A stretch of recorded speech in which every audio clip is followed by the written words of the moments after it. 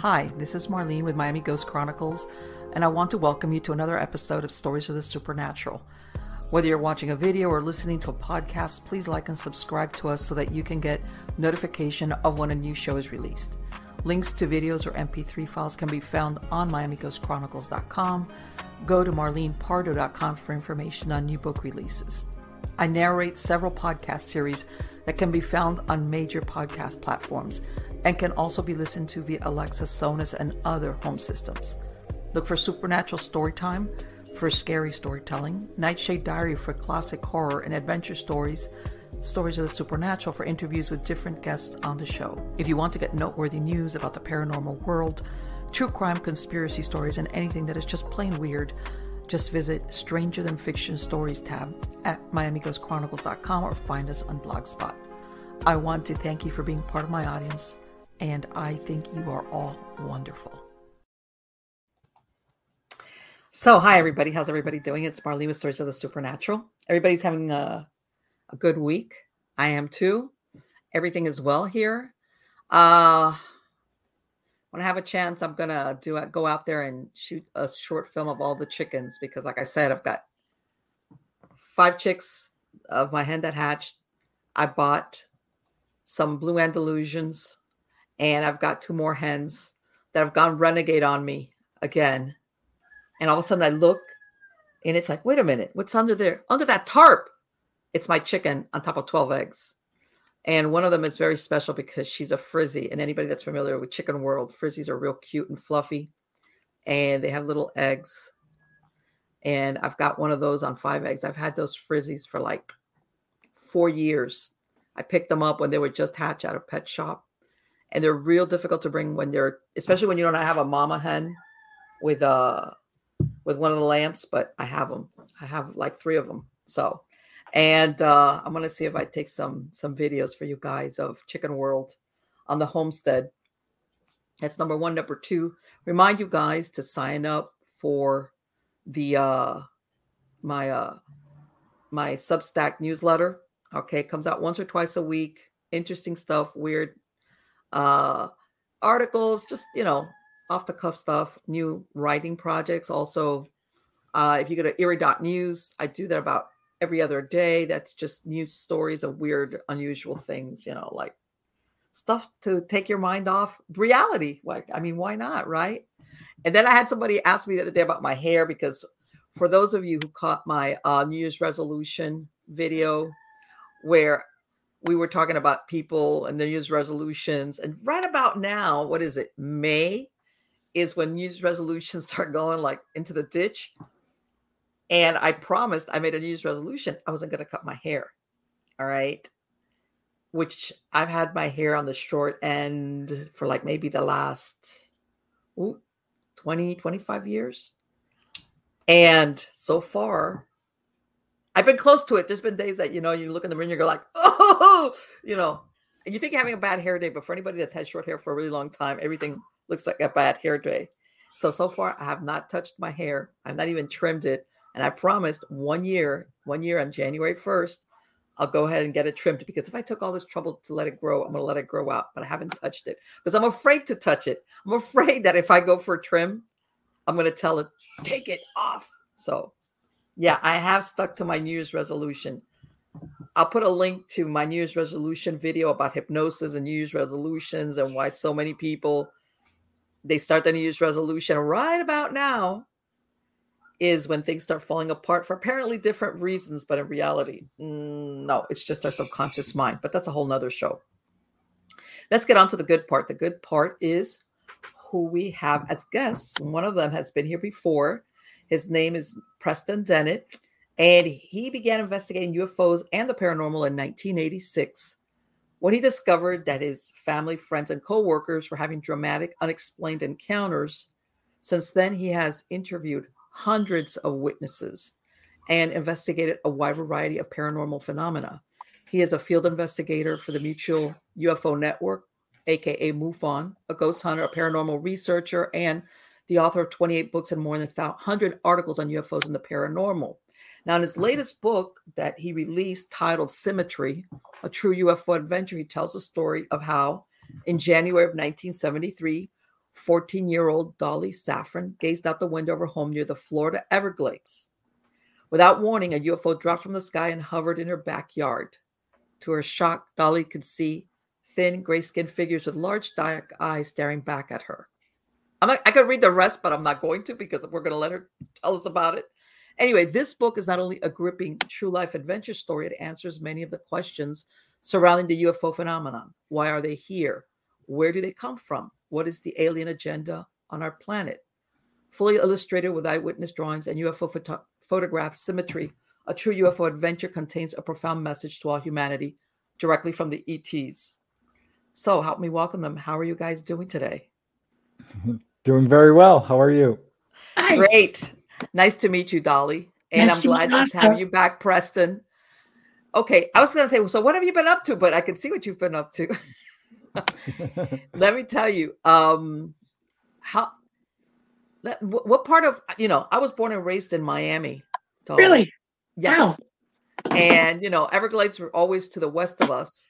So right. I kind of understand what you're talking about as far as people don't realize that Everglades, there's still a lot of areas that are uncharted or unknown about the Everglades, even at this point. Yes. Go ahead. I know there's been a lot of building out there since I left. When I was young, we were out past 124th Avenue, which I understand now it's all the way down to 148th or something like that. I still have friends that live out there. It's way out there. But it was Bird Road all the way near the Gumbo Limbo Trail. Yeah, so, Bird. Yeah. God, yeah. See, this me and her are on the same wavelength.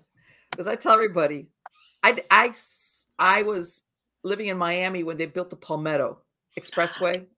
Wow. Okay. And everything out there was dairy cows. Everybody sees Miami now. They have no Brahma idea as well. Brahmas too. Yeah. Yeah. Okay. Miami Beach, what's downtown Miami now, and everything west of that was dairy cows, and then the Everglades. Yeah, exactly. Yeah.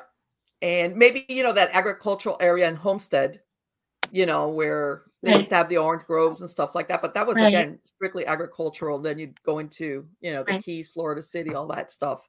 Yeah. But that was like not no man's land. But as a matter of fact, I researched one time, even at the turn of the century, outlaws would go into the Everglades because even the lawmen wouldn't go after them because it was so full of mosquitoes and stuff. Right. Snakes, that a lot of them would gators, hide out, like in the Everglades and Chokoloskee and all that area, 10,000 Islands, a little bit on the West Coast. I used to go out to 10,000 Islands. Yeah. Yeah. So, okay, now that Preston's looking at us going, all right. But anyway, I can attest that what she's describing is absolutely what it is. You go now, there's an area that it's called Kendall now. Right. They had strawberry fields out there. Kendall's always kind of, the city of Kendall. But you remember where Kendall Mall was? Deadland and all that? Yeah. Mm-hmm. Yep. Yeah. With the big all horse. That, of course. Yeah. US 1 was Old South Dixie Highway. You remember that they made it big, but there was Old South Dixie Highway. And that was the one road that you could take to go south into the Florida Keys. And, there was these little towns, that Cutler Ridge. That Rickenbacker Causeway. Is the shark still out there? Or is it gone now? Oh no! I guess it was too realistic, and it became a politically correct dolphin. Oh, the reason why I say this is, what was it? Was it a tiger shark? I think that they had. Yes, it was a big tiger shark, and he was mean. His teeth were showing, and everything. To Rickenbacker Causeway, Brandon Park or Rickenbacker Causeway, which is where I'm from. They had this huge life-size tiger, which I'm thinking, was it a real tiger that they stuffed? It might have been, right? It was one they caught and they fiberglassed him and put him in there. They had him like twirling around, but it was, nobody forgot that. And the entrance to just the thing to see when you're going into the beach. Right. I don't know where I lost. At some point, they took off and they put a big dolphin with two baby dolphins. I was like, come on. Yeah, I was like, why remind people, like, give the beach a bad name? The shark could get you. But believe it or not, back once in a while, off over there, Key Biscayne, there was reports of that they Right. would haul in tiger sharks. You know that, Yep. right? Yep. When I was a teenager, I landed a lifeguard job. I had to fight for it. I mean, we all competed with one another. I was 17, and Yeah. I did it. I got a spot on a tower. Okay, and Mhm. 2 or 3 times I've been on the boats with them. They had the gas pellets on the, Mhm. and we go out there and shoot one and drag it out to sea, trying to get them to follow us back out because they were mating, and we have these huge waves of sharks coming in, all different kinds. And yeah, Right. they had tiger sharks coming from time to time. Yep. Well, what people don't realize is that tiger sharks, everybody thinks of the great white as being man No, eaters, but tiger no, sharks they're are their known own to breed. Yeah, they'll take eat you. anything. They will eat human beings. Yes, Yes, they no do. problem. They Yep. do. So, yeah. And Well, I got to tell you what high school I went to. I don't know where you went. what high school I did you go graduated to? Southwest Miami Senior High School. No, That you was know my what? alma mater. Yeah. I was living at that time in Hialeah because we moved to Hialeah when all that there was Okay. in Hialeah was the racetrack. Right. Okay. It was a Been very there. sleepy Done southern that. town. Right. Yeah. Nobody lived out there. Nope. And the only Yeah. thing was in the winter, the horse races would come to Hialeah racetrack. Right. And the houses were cheap. You know, I think it Right. was a slew of houses that they built like after World War II and stuff like Yes. that. Right. And we moved out there, and I went to Monsignor Edward Pace, which was in Opelika. Right. Oh And wow. a lot of my sister friends went to lives in Hialeah High School, and then Yeah. eventually we moved out west, southwest. But yeah, Wow. up to like Okay. 1980, I lived in Hialeah. That's what I'm saying. I saw all that transformation of that whole area, South Florida, as far as Miami-Dade County and Monroe Right. County, Right. how it It changed. exploded. Yes. Yeah, I know. yeah. You know that over there, a lot of people, and I'm going to ask you if you remember this, Dolly, and we'll get back to the subject. Do Okay. you ever remember east of Hialeah when it became like the northwest section? I heard at one point that later on it was converted into an like an old trailer park. Believe it or not, in Hialeah, that one time it was a POW camp for Germans. Yes, absolutely. I heard You know that. which Yeah. one? Yep. It was My close to a grandfather talked drive-in. about it. Yeah. Yeah, Yep. I a know lot of about people it. don't believe that we had something like that right there, but Yes, we we did. did. We did. Yes, Okay. yes. Got to So remember they had a couple of bases in Florida near, south of there, and they yeah, didn't put the camps too close to the bases, but they were bringing hmm them in. Yes, they were. right. And the one in Richmond Heights is where the Yeah. one that they had is the what they call Zeppelins. They Right. had those based out of there, Yep. and yeah. As a matter of fact, they Oh, still it have a was lot of busy. towers there. Yeah. Yeah. Yeah. People don't realize a lot of stuff was going on in South Florida, even though it kind of was like nothing going on, kind of. But being on Yeah. the tip of Florida, yeah. So now that now that Preston is like, can we talk about the UFOs? But anyway, okay, 1973. Well, okay, I don't know whoever wants to go first. You had this experience, Dolly, and how did you? Or when did you decide to tell that story and get together with Preston? And if you want to go into how that happened and what the Okay. All right. Okay. My experiences started at about 10 months old. And my father was a contactee also, but I didn't know about it until after 1973. So I remember I have patches of memory of knowing something was going on with me. And by the time I was 14, I was losing it. Okay. I just wanted to know, am I nuts or is this real? Okay. I was all on my own about it. My mother hated talking about it, and I didn't know what to do. And so I decided that the next time something started happening to me, that was going to be it. That was the moment that started. I would go for it and try to remember, force myself, make something happen, plead. I don't know. And I was out. I used to remember the Miami-Dade Transit Planetarium. I took astronomy lessons there. Okay. And I had my telescope out one night, and I was doing my homework. It's 1:00 in the morning. It's in the summertime. I was doing summer school that year. Okay. And my dad said, go to bed. And I said, okay. So I packed down my scope, went into my room, got dressed, ready for bed, but I don't really sleep. I sleep maybe 2 or 3 hours a day only. That's it. And my bed was right next to the wall where my big jalousied windows were. You remember that they had the tile ledges on them and everything? Yep. So I used to sit on my bed and look like this out the window. I always had my windows open. And I was looking up in the sky, and I realized, holy cow, there's hundreds of lights up there and they're not stars. And I went, oh my God, it's happening. It's happening. Okay. I couldn't believe what I was seeing, but it was happening. And I watched them and they paired off in twos and they went east, west, north, and south. Okay. Two pairs of two came down. Two went toward Dade Lama and the other two came out to where we were. Okay. They were, in other words, two went east of us and two came to us. One went further west to the Glades, and one came down over our property, our house, the back of our house actually, and it came down right behind where my room was, and I could see the trees start whipping around, you know. And you remember the trees that would fold up like they were going to sleep? I had two of those in the back. Okay. Yes. And yes. Every last one of those leaves went bloop like that, and they were trying to sway, and I was like, oh my.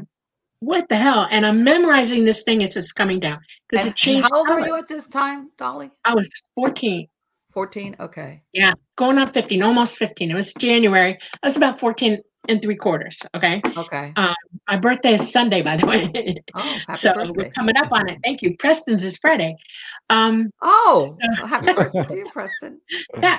So as it came down, you know, I saw it. I realized it was metallic. And I'm staring at it. I'm trying to memorize it now. I mean, I'm committing it heavy into my memory. I'm not going to forget this. Not. And I got all the way up to the top of it, looking at it. I mean, every detail of it. And I see ports, you know, port windows. And in those port windows were one being in each one staring dead at me through my window. And I was like, you know, and I thought, no, I can't handle that. They were different, okay?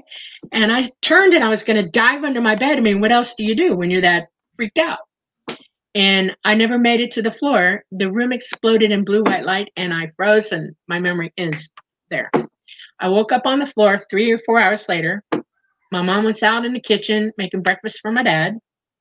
And I was sitting there in somebody else's jammies, not mine, inside out, backwards, and feeling yucky, you know? I felt funky. And I was mad. I started crying. I was so mad because I wanted to remember. And I thought, damn it, you know, what the hell is wrong with me? Okay. So I went and got in the shower because I had to go to school that day. And I got my shower, got dressed. I moseyed into the kitchen, sat down. My mom said, make coffee. I made coffee. And I'm questioning her by this time. I'm like, Mom, did you guys hear anything last night? Did you see anything? Lights, you know. When I got to there, she turned around and, you know, she said, what are you talking about? I said, you know, something weird going on. And that's when she put her finger in my face and said, no, which meant shut up. Okay. She hated talking about that stuff. So I sat down and had my very first cup of coffee ever. It was the equivalent, like, no, I can't have a drink, so let me have some coffee instead. That's about it. Let me ask you something. You said that your dad was he living in that same area when he had his experiences? No, he was living up in Wisconsin. He lived in Bancroft. They had a huge dairy farm up there. Okay. Cows. Okay. And he and his brother decided to go camping. There's a big national park up there with a big lake on it and everything, and right near them. And they pilfered one of the turkeys and went off to kill it and camp out and eat turkey. And they did it, you know, they got it plucked and they got it spitted and they're cooking the thing and it exploded. They didn't take the packet out of it. Yeah, stupid. So they ran up to the lake with the turkey because they're not losing dinner. They're hungry. And they're cleaning the turkey out. And they finally pulled the packet out. They figured out how to do it. And they had to wash off too because they had turkey guts all over them. Okay. They were bringing their clothes out. They're trying to put their clothes back on. And they saw a light across the lake. And my dad says that it came up over the lake and then just that fast, it was over the top of their heads.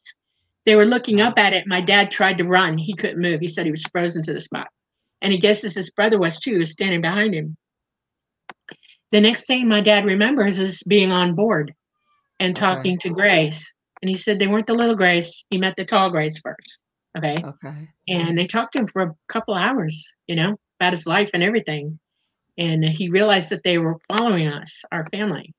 And they hadn't wanted to know what he was going to do with his life. They talked to him about it.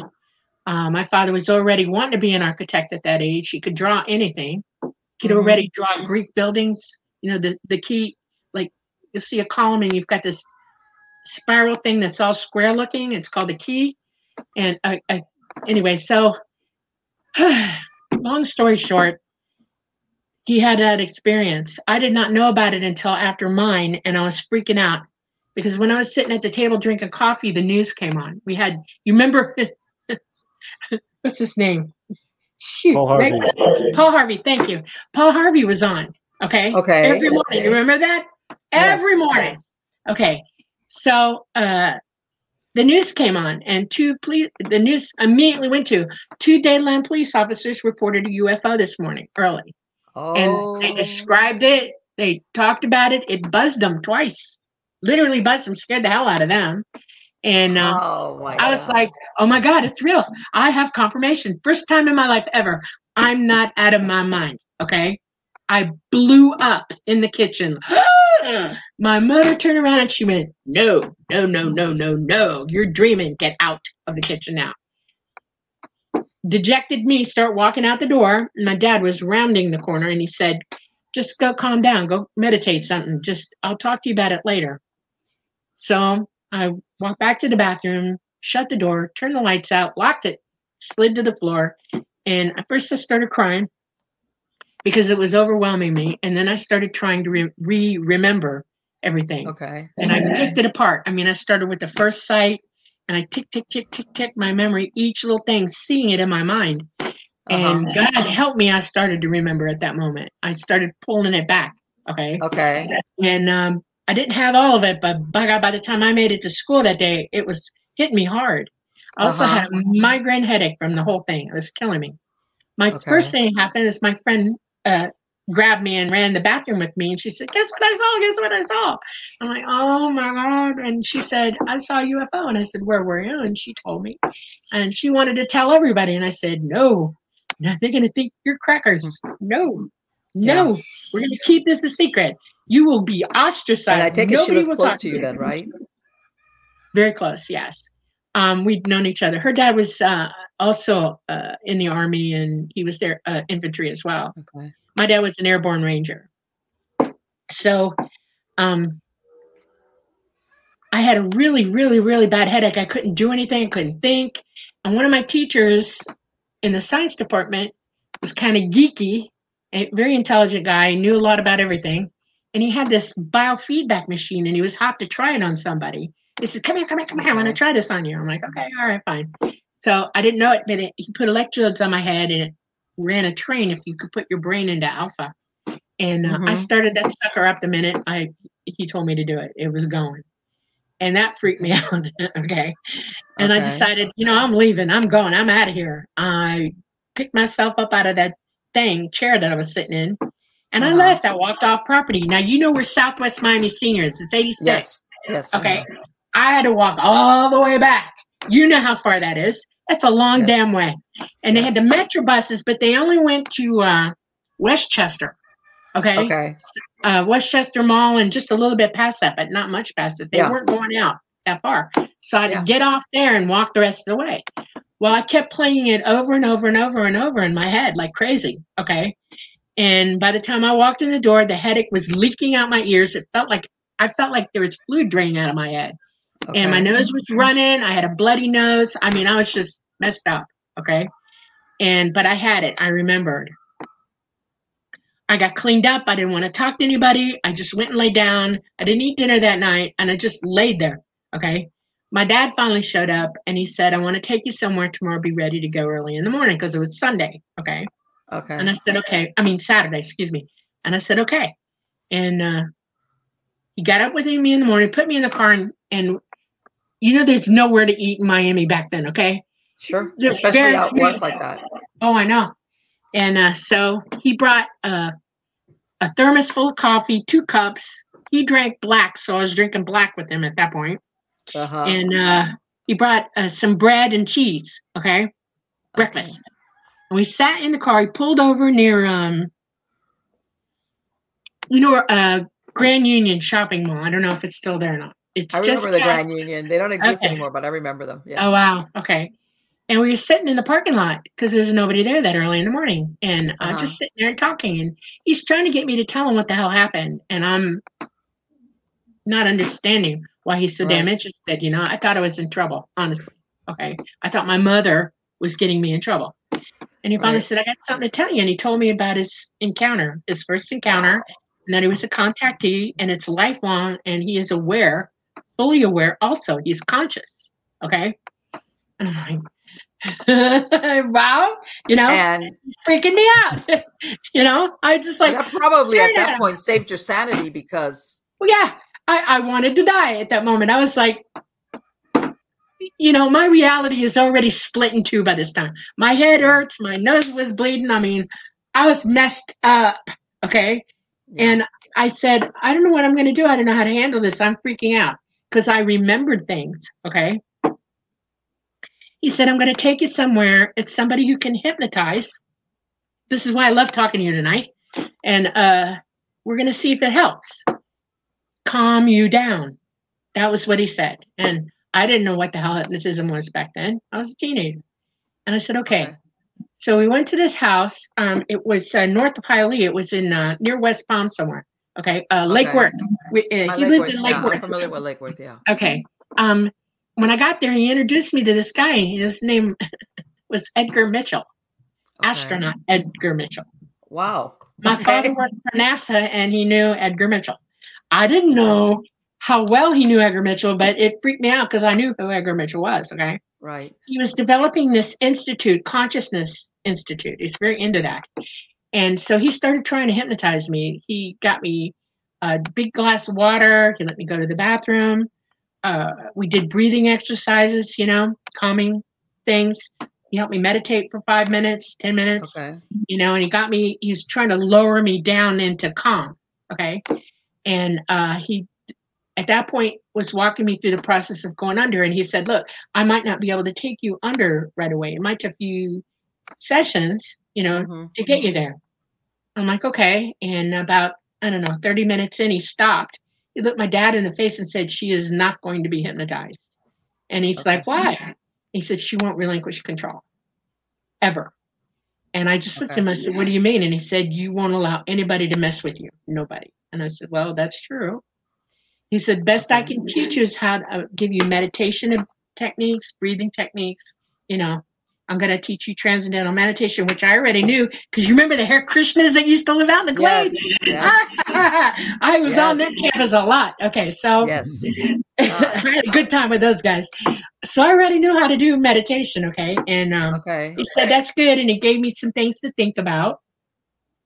He told me, he began telling me about his experiences. He swore me to absolute secrecy. I will never divulge anything this man ever told me, ever. Okay. But he helped me understand what I was facing. Okay. And he told me the last thing he said before I left with him that day was, you're going to be contacted. And he said, it's going to be psychic and you have to be calm when it happens. And he says, please follow what they say to you. I'm like, okay. So about 4 days later, sure enough, I got downloaded with a message you wouldn't believe. It was massively involved in fast, you know? And I sat there thinking, okay, wait. Do that again? Let me ask you something, Dolly. Did what was happening to you ever overlap with your dad? Did they ever take you both or contact you both? Or I'm not allowed to talk about it. Just kept on with you? I cannot talk about that ever. I'm sorry. Okay. That's fine. Yeah. That's fine. But I will say this. My father's mission was not mine, but I experienced some things with him. Okay. Ipso facto. Okay. Okay. Can I tell you why? Okay. I was just wondering if, because it sounds like you said, like at some point he knew what he had experienced. In other words, he had gone beyond that. I can't remember. Yeah. They never knocked him out. He was never allowed. He never decided to be unaware. He's always been aware his whole life. Oh, okay. We're very psychic on his side of the family. My great grandmother, his grandmother, was like the family, scary person. She knew everything. Okay. Mm-hmm. And my father was psychic as well. So was my mom. So yeah. And let me ask you something. That time that you described that he was taken in Wisconsin after, with a turkey escapade. It sounds, Yeah. had he been taken before that point, or was that the first time? He said he said he doesn't think so. He thinks that they were just quietly watching him, because they can hear you. Okay, now I understand. Okay. I think they were waiting for him to get away where he wouldn't be seen. They had a lot of hands on that farm. It was constantly busy. It was a 3,000 cow dairy farm, which was massively huge, and everybody was working all the time. I mean, you have to do cows twice a day, and there's a lot going on in between all that. So yeah, I don't think they had a chance. So let's fast forward. You said 4 days later. You get what? I got a message, and it pretty much said, "We're coming to get you in less than 48 hours." Which didn't give me much of an idea about place and time, but I was like, okay. And they said, be ready. And they had a thing. I had to be clean. I had to be wearing something comfortable, and preferably no shoes. I'm like, okay. So I adopted socks at that point. And I was just wandering around my room, and the light, it lit up like a banshee. And I saw a huge energy ribbon come through the roof, the window, and the wall. It was big, okay? And down this ribbon came two grays, little AI grays, the ones I saw in that craft, okay? And one held his hand out to me. And I'm like, okay, be brave. And I took his hand, and he sort of wrapped my arm around this midsection, held on to me, and took me up that ribbon. The minute we made contact with it, we became weightless. I mean, it was like, oh my God. And he got us all the way to the top. And when we got to the craft, they had an open port door, oblong, okay, rectangular. And he pushed me through it, and that made me uncomfortable because I didn't know what I was looking at. That ribbon is very, very bright. Okay, it's shine. Ooh, And I hit the deck, went down on my butt, and I looked up, and there's this woman standing there looking down at me. And I realized that she is not short. She's very, very tall, taller than me. And she wasn't smiling, but she had the most beatific look in her eyes you ever saw in your life. Okay. She had huge blue-green eyes. She mesmerized me. Okay. Beautiful woman. Elegant, even. And all of a sudden I hear, hi. And she said, do you remember me? I'm Mama. And I was like, oh, I do remember you. I remember her. Okay. I remembered her. And she said, I love you. And she said, stand up. Come stand up with me. And when we stood up, that was the first time that I remember they don't hug or kiss or anything. They touch foreheads, and they inhale. They breathe each other in. And she greeted me that way. And she said, I'm so happy. You've crossed over into an awareness that we've been hoping you would walk and wake up. And I was like, oh my God, And the two grays and her took me by the hand, and they walked me through the craft. It's a little craft, okay? Mm-hmm. And we were traveling, and the next thing I know, I see in the open port window, big craft, okay? And I was like, oh crap, here we go. It was huge. And he flashed at us, okay? Like, welcome. Okay. And in the front of it, they opened another panel, and we went in through that panel, and we transferred. The ships got really, really close to one another. That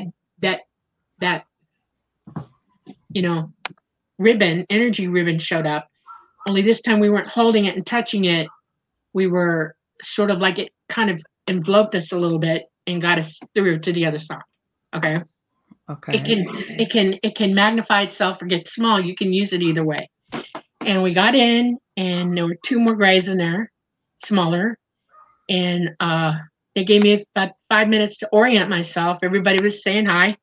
And then I hear this voice in my head, and I knew instantly who it was. He said, welcome. And he also said, do you remember me? And I was like, oh my God. And he said, it's Talata. And I remembered that I'm the one that calls him that.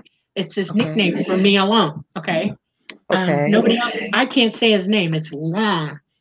You've heard Icelandic, right? It's like that. It's so bloody long. I couldn't do it. And I speak Swedish, and I couldn't do it. Okay. So Tlera as part of his name in it. And I said, can I just say Talata? And he said, okay. Okay. He welcomed me. He was so happy to see me, and we just enjoyed each other's company for 10 minutes. He started talking to me about what was happening to me. He said, we're going to take you on a tour of the ship. We're going to reacquaint you with everything. And he said, so have a good time. And I went with Mama and two of the ETs, two of the small grays. They took me all the way back through everything. I saw everything. And every time I saw something, my brain went, oh, I know this. You know, I know this. I know this. It shook me up. I was shaking. I wanted to puke, and I did. And I mean, I puked bad. Dolly, do you think they took you then because they were planning to at that age, or was it because you started to recover your memories? I think they were hoping that I was going to fulfill something that they were hoping I would fulfill. In other words, a lot of people have the same contact that I have had my whole life, but not everybody overcomes this wall of fear that envelopes everybody. Okay, sure. Not everybody is as determined as I am, and so I think there's a bunch of us that are out there that are just not on it yet, not aware, totally aware yet, or maybe they are and they're just not talking. I mean, I think there's a whole range of that going on. Once if I could jump in for a second, yeah, just to clarify a few things, because Dolly's talking about Mama as a beautiful woman. She's actually a tall gray, right? Just so you know, and Talata is the entity who actually embodies the ship. Many witnesses have talked to me about this, how the UFOs, the craft, are themselves alive. Sentient, in other words? Yes. And this is what Dolly remembered, and she had first met Mama when she was 6 years old. When she came down after watching Mary Poppins, she thought it was Mary Poppins with an umbrella, but she was pulled on board a craft. She met Mama for the first time, but still wasn't connecting the dots. But at this experience at age 14, she gets to meet Mama fully consciously. Well, I mean, she remembers. I remember there's been a couple of sci-fi shows where the rocket or the spacecraft is sentient, not robotic, sometimes, but actually sentient. It's a sentient being. He is a disembodied, non-corporeal, interdimensional being, very, very highly evolved and old, been around a long time. And he indwells the craft. The craft is slightly biological, like the AI grays are, the small ones. Right. And he the ship becomes his body, and he runs everything on the ship, everything. All ET craft, all of them are that way. There are sentient beings running those crafts. Okay. So they're psychically run. Let me ask you, are they sentient because of whoever's in there meshes with it? Or is it has its own individual sentience? In other words, no, it's being indwelled by that being Talata. Yes. Okay. All right. Yeah, just like the human body. The human body itself is not conscious. We embody it. Right. Exactly. We indwell our own bodies. Yeah. Once they got me through, reacclimating to everything, they even showed me my quarters, which I was surprised about that. I had quarters, and I actually had to go to the bathroom because I was puking so bad and I need to clean up. Okay. They wanted my clothes off me anyway. They wanted me to decontaminate. So we got all my clothes off me because I puked everywhere, cleaned me up, got me decontaminated, gave me something to wear, and took me back in with Talata, who's in what I term the helm. Okay.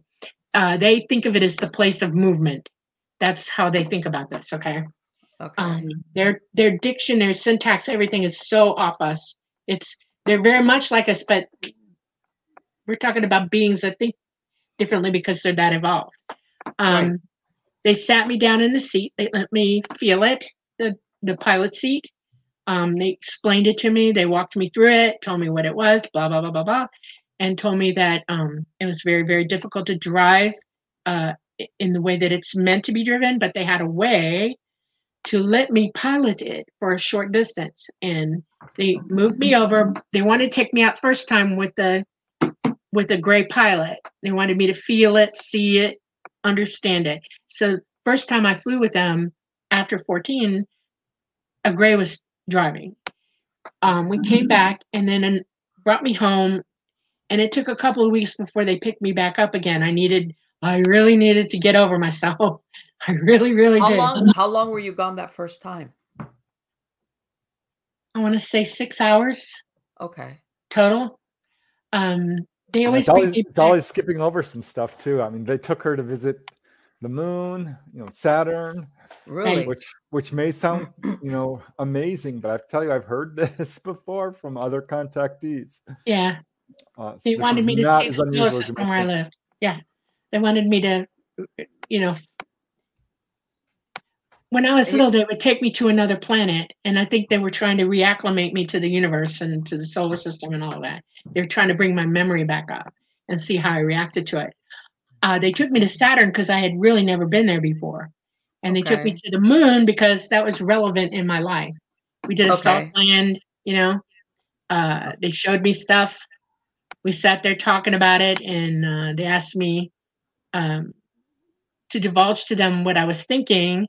And if I could have any job with them, if I could do anything with them at all, what would that be? And that's what, right then and there, that's when I decided I was going to fly. Literally.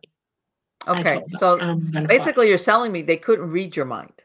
No, they can read my mind, but when you're emotional, highly, highly, highly emotional, and you're trying to think through things, they want you to express yourself, because I was getting back into using my psychic mind, not my mouth. Right. I wasn't speaking with my mouth.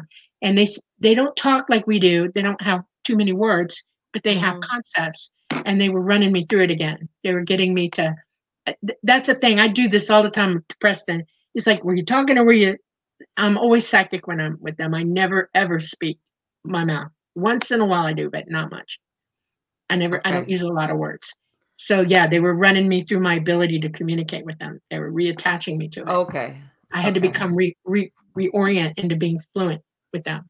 So how do you come back from this and just become a high school student? I'd be like, I'm not going back to school. Wow. That's been the conflict of my entire life. I mean, can you imagine being taught with them young? I remembered all my lessons eventually, okay? I used to sit in school and drive everybody insane. When I was little, I already knew everything and couldn't figure out how I already knew it, okay? My teachers got so mad at me, one taped my mouth shut. I'm not kidding. In the second grade, she had enough of me. And then the principal said, you can't do that. It's going to piss your parents off. And so they sent me to the library after that. I do my work and get out of that room and go to the library. And I read pretty much every book in that library by the time I was in the sixth grade. So it's been like that all the way through high school, junior high school, the whole thing, Okay. I was already going to Miami-Dade half a day when I was 16. I was in the accelerated program. We were a college preparatory school anyway, so I did half day, and I was just finishing up credits, and I was going to Miami-Dade Junior at that point. We graduated from Miami-Dade Junior because I had an associate. Yes, I mean, I know. I went to Miami-Dade for my first 2 years. Okay. I know what you're talking about there. Yeah. So what Dolly's talking about is quite common among contactees. This is why I think David Jacobs called his book Secret Life. Because Dolly, that was one of the first things she told me. She says, I don't know how to explain this to you, but I live 2 separate lives. One with the ETs and one here on Earth. And it's a culture shock no matter which way you're going. Coming up to the ETs, it's a completely different environment. Back here on Earth, where it's completely different the way we live. Let me ask you something, Dolly. This is what I'm asking you. Here you are. I mean, for all your understanding, you're still a teenager. Okay. Right. Yep. How are you handling being, like you said, living this life of a normal teenager in high school? I didn't. I literally did not. I was isolated. I had very few friends. I picked them carefully. They had to beat me up practically to get me to go out with them and do stuff. I was constantly yanking my teeth out trying. I preferred to be alone when I was home. I had a lot to think about, and a lot was going on with me. And then I had to still live my life. I mean, Mama it demanded that I fulfill my reason for being here in the first place. She says, you have a long life here. You need to learn to acclimate and be human. Did you have any siblings, Dolly? I have one brother, younger. And did he have? Do you think he was having his own? No, my poor brother. We don't know what happened when he was in the first or second grade. He came. They called my mom and said, "Come get him. It's an emergency." And I got in the car with her. You know, she couldn't leave me home alone. I was homesick that day, and he was seeing double when they called her. He was seeing 4 of everything by the time she got to him. She dropped me off at her friend's house and went screaming to Georgia Baptist with them. Okay. My dad met her there. By the time my dad got there, his eyes were fixed and dilated. I mean, he was a mess. Everybody said, Mary, you may have a kid with a midbrain tumor and he's going to die. This is bad. This was that bad. They drained his spinal fluid and they put him, you remember the torturous tests they did back then? There were no MRIs. They did a pneumoencephalogram on him. Wow. My mom's friend had brought me up to the hospital because when they said he might die, they weren't going to leave me home and not be able to see him at least one more time. Sure. This is emotional for me. I'm sorry. I didn't mean to ask you that. I didn't realize. Yeah, it took his brain out. His psychic ability went gone. He survived it. He came back from it after all of that, but he lost his abilities. I couldn't communicate with him psychically at all. Let me ask you something. But what happened with him? Was it a tumor or what happened with him? No, they don't know. They don't know. They don't know. They don't have any clue. One doctor speculates that he had a midbrain infection, but nobody knows how that bloody could have happened. You know, they don't know. I do know that he had eye surgery. He was cross-eyed. He had a bad muscle on one eye. It's my opinion that when they did that surgery, that's when they infected his brain, and because your ocular nerve is midbrain as well, and I think that's what did it. I think that's how it got in, but it silenced him forever. My brother had a 186 IQ. He always still had a 186. He was very intelligent, but not psychic anymore at all. And that broke me. That was hard. That was really hard on me. I can imagine. That must have been a very... That isolated me completely, you know. So, in other words, one way or the other, you would never have known, because like you were saying, you know, that it was a family thing, you know, so that's why I asked that. Yeah. But that's a very unusual occurrence. I know. I kept trying to get him to listen to me. He was in astronomy as well, and he was an amateur astronomer. I mean, you should see his telescope. I mean, it's huge. We'd go out and go together. We watched Betelgeuse, you know, Micronova, and everything. I mean, we had a good time. He's no longer with us now. He passed away from COVID last year. I'm so sorry. Thank you. And it was hard. My sister-in-law, though, Donna, I grew up around here. I used to babysit her. And they found her mother's children, okay? Her mother was also a contactee and would see Talata coming down to get me, and then Donna would see it, and then I would see who was ever working with her coming down for her. We used to talk about it when we got older. Oh, wow. Yeah. When she had a brain tumor as well in the end of her life, and she told Donna 2 days, they've got my implant. They just came and took it. And she had an unbelievable contactee, long life as well. Okay, all kinds of adventures and stuff like that. Dolly, just out of curiosity, you tell me, what are the odds that your brother or your family member marries into a family that? Come on, what are the odds on that? I know. the ETs bring people together. That is incredible. That's not uncommon, actually. Really? ETs, they guide people together. They're very. I've heard of the familial thing, but not. My brother had a very close-up UFO experience and ended up marrying a contactee. This is something that is. But did he know that he was a contactee from before, or no? No. Wow. I'm telling you, they guide people together for a reason. They're very interested in our genetics, pulling out the best of what we've got in terms of psychic ability, health, longevity, variation. They are bringing people together intentionally. Right. And the weird thing about this situation is I stayed with her recently, well, the last month before the 1 year anniversary of his passing, and I hung out with her. She needed the company, you know, and Talana kept coming down. He kept saying they kept sending the smaller craft, you know, and she got to see him. They came down and did a dance for her and did all kinds of things. Came way low for her, and I actually now know that she's protected by them as well. She's got drones that are following her around. But let me ask you something. As far as her, was she ever being taken or no? Or was she doesn't think so? She doesn't think so. Okay. Just her mom. And the reason why I'm asking this is makes you think why yes to some people and no to others. You understand? Like, have they ever explained to you what is it that they, I don't know, look for or identify with or what? Preston has a big handle on that from his research, and I agree with it. So I'll let him tell you. What is it, Preston? What have you come up with?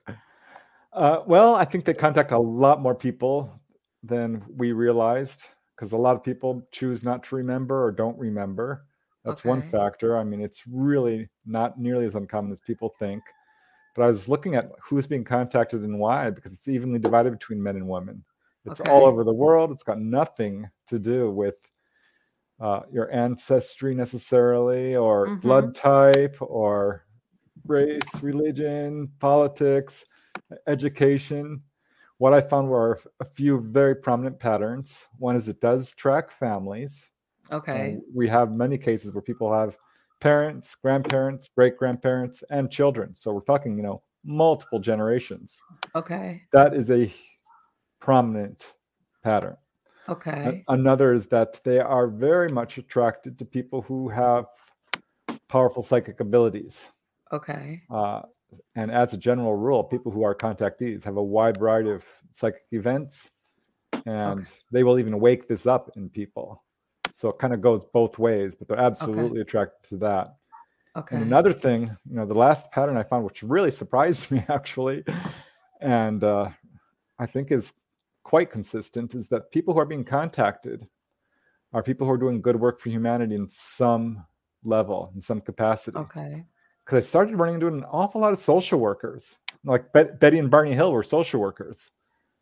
And oh my God, you know, he was a postman, but she was a social worker. You're right. I hadn't thought of that. Yeah, and but I know he was doing. I know he was involved in the community, though. You know exactly. And and environmentalists, animal rights activists, an awful lot of doctors. Doctors, nurses. Dolly is a nurse, by the way. There you go. I'm also an environmentalist. Right, exactly. That there's an awareness of what's. They love musicians, artists, writers, teachers, people who are trying to help others, people who are in service of humanity. Is very attractive to them because that is a big agenda for them. Let me ask you something. Have they told you, or have you seen, is there more than one type of extraterrestrials that are visiting us? Yeah. There are a few different types of grays. It's an ethnic thing. I'm gonna try to explain this. You know, humanity, us, we are related to them. They are our progenitors. We come from them. All right. Several different ethnicities of them, actually. Here on Earth, we have lots of ethnicities. We're all human. That's our race. But we dime out genetically into different ethnicities. All ethnicity means is color, you know, ability to withstand heat or cold, things like that. You know? Types of nails, types of hair, blah, blah, blah, blah. We're ethnic. The grays are ethnic as well. I know of a few of them. They're grays that are very, very short, and they're not so much gray as they look blue, and they kind of look like trolls, and they're sweet as pie. I mean, adorable. And I think they developed the AI grays. I think they're responsible for them. I think they brought them into existence way, way a long time ago. I've met grays who are a little bit taller than the 3-foot AIs. They're about between 5 feet, 6 feet, somewhere around in there, mid-size. The little AI grays have 3 fingers.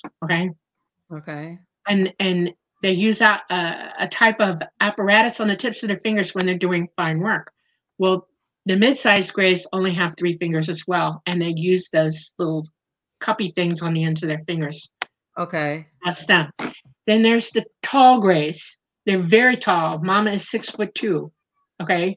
And I think she's short for them. Okay. And the males are way taller than her. And they have 4 fingers.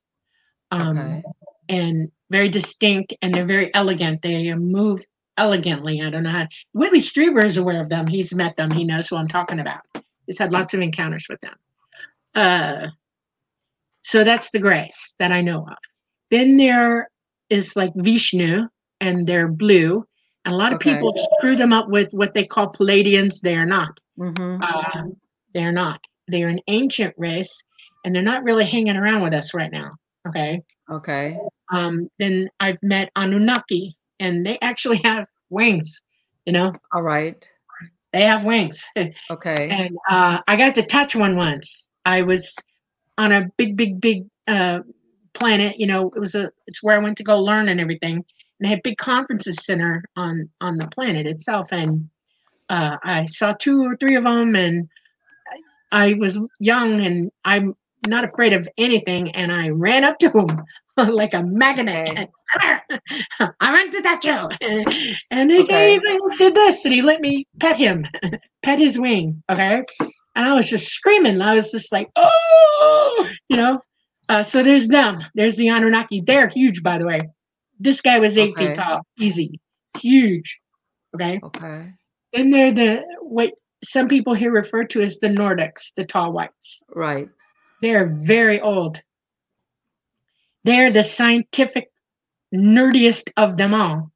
And they pretty much are watching our physical situation in the solar system. And they're on Earth a lot, and they're very standoffish. You don't mess with them. They have a very, very serious societal construct, and it's just a really good idea not to worry about talking to them too much.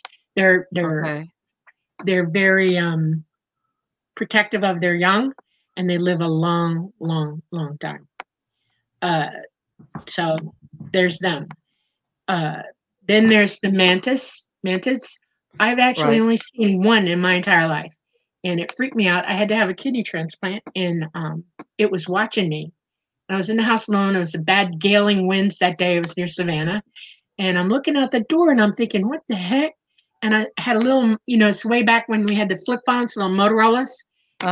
Terrible camera.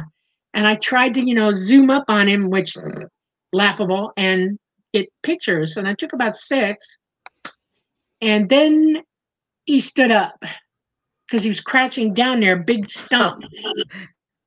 I just, you know, I was like, I dropped my phone. I threw the door open, barefoot. It's cold. I'm wearing shorts, you know, and I hauled ass. I went right after him. Okay. Blame me. I'd be like, He walked away. He didn't run or anything. He was that fast. And he walked off into a big field and disappeared, and I couldn't keep up with him. I just had a transplant. Okay. Who could run after that after transplant? And I got one mental message from him, and he said, "We are the watchers. I'm watching over you." And it was a very loving message. Made me feel good all over my whole body. And I was like, oh. And I stood there, you know, thinking about it hard. That's an excruciating wake-up call to anybody when you see them, okay? It's like, oh, my God. They're not like a real bug like you think of mantids here. They have skin. They have arms and legs. They do hold their hands a certain way. But I could see appendages, you know. Hands. And he had really big, bulgy eyes. He did have that. And this long, you know, his face came to a kind of a point, but he had lips and he could move them. Okay. I could see him working his mouth. I think it was, you know, I don't know if he was trying to talk or whatever, but he was moving his mouth. Are there any that you would, and I'm not going to say that, how can I tell you this? Because you hear reports that there's some that are friendly towards us, others that are, and I don't want to say unfriendly, but that see us more as You know, Food. when you're studying something that you're really like, they might be intrusive. Yeah, I met one thing out in the Glades. I used to go out to where the Indian burial mounds out in the Glades, Miccosukee Yes. Indian. Okay. Yes. And it's more that's the Seminoles and the way back. Okay. Right. So I was on this one mound an entire day and a half, and I had to canoe to it because you know how it is. Yes. Anyway, so I was packing up. I was packing down my camp, and I was getting ready to leave, and I felt the hair go up on the back of my neck. You know, you get that somebody's watching me. And I turned around, I turned to my right, and over my right shoulder, about 20 feet behind me, is a being I've never, big guy. And I call them lizard people. I did not know y'all call them what? Reptilians. I did not know you called them anything. And the only thing he had on his mind was I was lunch. Okay. I didn't hesitate. I didn't wait. I dropped everything and ran like a banshee for the water, grabbed my canoe. I didn't even get in my canoe. I got out of there as fast as I could, paddling for my life. I didn't go back for a whole month. I was terrified of him. This terrified me, okay? This was, no, not playing with you. I've gone over and over and over and over. I was a teenager when this happened. Okay. I've heard stories since then. I've heard people talking about it. There's two schools of thought, blah, blah. From what I've understand about our history and our solar system and everything, I really believe that they're from here. I think they are the original residents of this planet, along with dinosaurs. Really? Yeah. Okay. I think they're from here. And I think that... Well, what's really incredible is that, now with DNA, that the genome and stuff, they're realizing that hominids, that basically, contrary to what they thought, modern man or, whatever original, interbred with all these different versions of hominids, including Neanderthals. As a matter of fact, when I did my pie chart, I'm 3% Neanderthal. Wow. Remember at one point, they always thought that none of these, in other words, they've realized that what makes up modern humans as of now is a lot of different sources. Many of them, of course, died out. It's the human genome.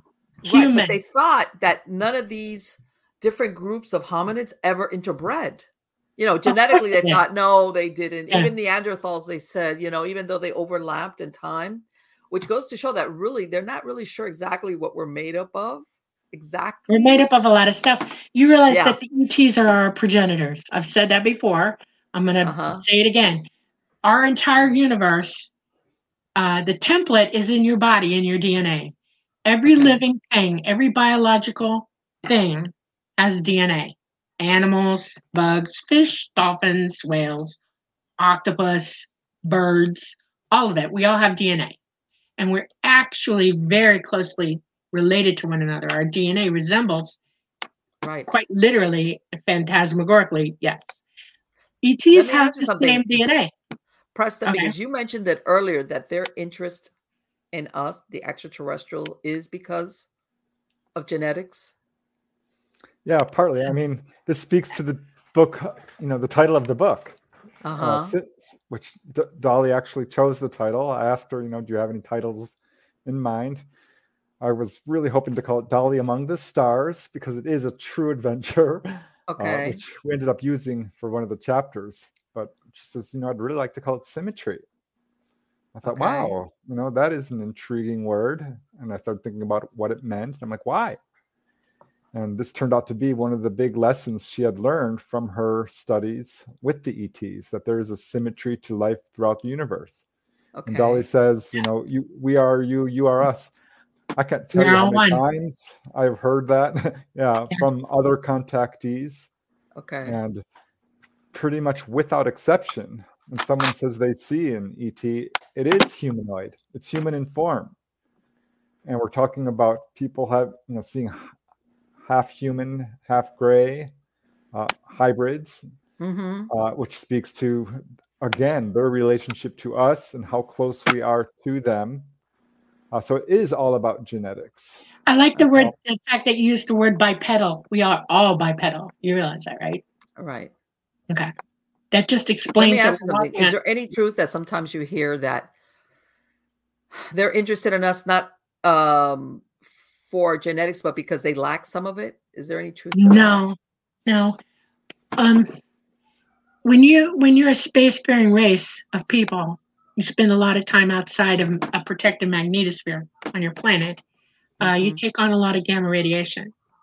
Okay. And the eons that they've been doing this has affected their DNA and degraded it somewhat. And they are constantly battling that issue. That's why they have little AI grays to protect them from being out in space base too much. When I go off with Talata, we do not stay in space. We go where we're going and we get the heck down into a planet's magnetosphere. We don't spend the But I'm telling you, every time even I go out in space, I become radioactive because I'm taking on heavy counts of gamma radiation. When you fly in a jet, you're taking on heavy counts of gamma. You realize that, right? No, I did not know that. Yes. Yeah. Our own astronauts understand that. They found out very fast, and they proved that, the two astronauts who are identical twins, well, they deliberately kept one on the ground and they put one up for just over a year. And when he came back, they realized beyond the shadow of a doubt, there's no doubt in anybody's mind anymore. It derazzes your DNA. It degrades it. Okay. And all this time, his DNA has been trying to come back up, but he no longer matched his brother genetically when he hit the ground. Isn't that interesting? Yeah. And what a great way to compare it against an identical twin. Right. It de-evolves your body somewhat. We're having problems because our magnetosphere is down for the last 80 years. I know that. And everybody asks themselves, why do we have so much cancer? What's with the autoimmune disorders? Why are we having so much mental issues? Why are people breaking down with all these different kinds of cancers? And quite frankly, it's the gamma hitting us. That's why. Right. And if you want to know why ET makes contact with everybody on this planet, they're watching it happen to us, and they're trying to help us not suffer from it. They are helping us by repairing us, healing us. They do all kinds of things for us all the time. They're keeping us going. Right. They're also breeding back with us with the hybrid program to strengthen their DNA back up, because believe me, they've taken some terrible hits from gamma. Let me ask you something, and I don't know if you're aware. Because you always think of space travel as in light years, but then you hear about the theory of intradimensional travel. Is that how they're doing it, or yes? Yes. Okay. I know you don't see this because you're in a gravity-heavy world. Yes. The physical world that we all dwell on, and it's throughout our universe, by the way. It's not just here. Our entire universe is a physical construct. It's a mainframe for us to dwell in, okay? At this level of, dimension, we're in the lower dimensions here, okay? There's a dimension above us that still has gravity and time, a timeline. Okay. Everything above the fifth dimension is lost all that. You go outside space-time, past the fifth dimension. Okay, so you don't realize this because there's so much going on in your lifetime and everybody's that you don't see it, but you're a being of light. Just because you're gravity heavy and you feel dense and heavy doesn't mean that you're actually made out of light. You have the energy of light. That's how you were made. That's how your DNA formed. You're an electromagnetic being of light. And so yes, they travel interdimensionally. They create an opening in a dimensional wall. It's light. It's a light wall. They open that door and they go through it. They've already decided where they're going. They know how to mentally make that happen. And they go through that door, and they're parsecs across the universe when they do it instantly. They can go instantly anywhere they want to go by using that light doorway. Because when you go into an interdimensional field, you become interdimensional as well. You lose all your solidity and you're able to pass through it very rapidly. So, yeah. Right. And so how did you and Preston get together for this story? Was it coincidence, or how did that? Because nowadays I'm thinking, did the ETs guide them to meet, or? Yeah, kind of. Very psychic, Marlene. Yeah, that's exactly what happened. But 7, 8 years ago, I decided that I'm coming out. Okay. I know what my mission is. I'm well aware of everything that's going on, and I just couldn't sit still for it anymore. I can't. I'm human as you are. I'm a hybrid human, but I'm human. This is my home. I was born here, okay? And I'm very, very much in love with all of us. Okay. I'm in love with ET too, but we matter too. Okay.